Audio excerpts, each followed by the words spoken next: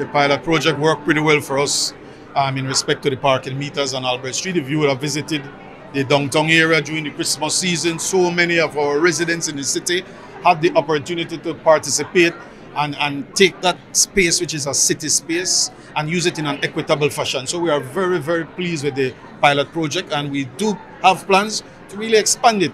Of course, not without first consultation. We understand that that area might be a bit, it might be have to tweak a bit to facilitate business in that area. But again, we go by our data that we have collected, and there is no way that business reduction in business has anything to do with the parking meters.